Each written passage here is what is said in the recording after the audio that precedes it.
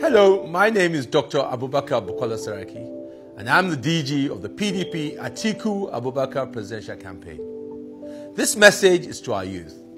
With over 40% of registered voters, you can decide the direction of the country through your votes.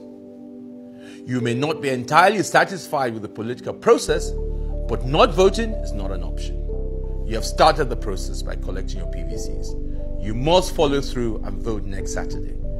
Today, all over the world, your generation decides who leads their various countries. Nigeria must not be different. You guys are hardworking, innovative, and patriotic. So you must play a role in deciding who leads us for the next 4 years. Come Saturday, February 16, you must come out en masse and vote. To sit at home is not an option. You have a big say in your future only if you vote.